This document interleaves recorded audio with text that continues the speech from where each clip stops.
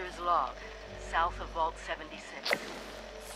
I knew this wasn't going to be the Appalachia I remembered, but... mutated animals? Haywire bots? No people so far. We have to be ready to rebuild it. What I can confirm is hostile territory. Fortunately, Vault Tech was prepared. You see this? The cooking station, the stash box, the workbenches, all built with the camp.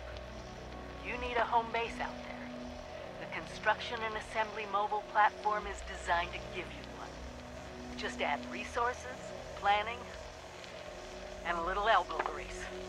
When you move your camp, everything you've built is stored, ready to be placed back down in the new area. Use this to establish a foothold whenever you're in unfamiliar territory. I've left my camp behind so you can use it. I know I'm breaking my own advice by not taking it with me.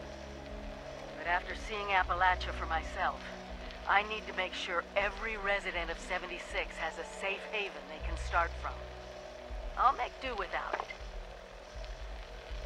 If it's still standing, the town of Flatwoods is further down this road.